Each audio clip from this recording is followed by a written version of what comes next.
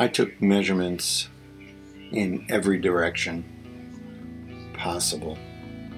I went home and then had a conversation with Mantis.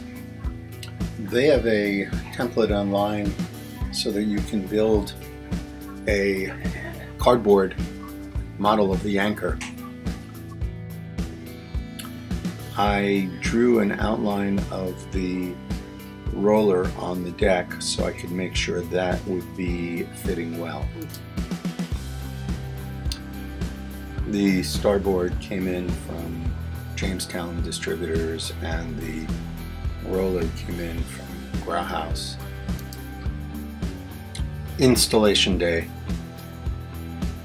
I cut the starboard at home and had used the grinder to make sure the arc was on so it would fit the deck. I drilled my holes for the roller to go on and then widened the top so that I could get some butyl tape in there to make sure that I'm getting a better seal. Underneath is all 4200 to seal it. The roller will then bolt on and the anchor will go on.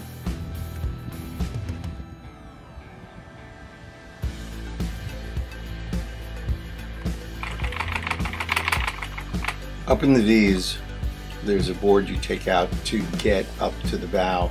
It's very tight in there in front of the rope locker, but you can reach in and get the bolts.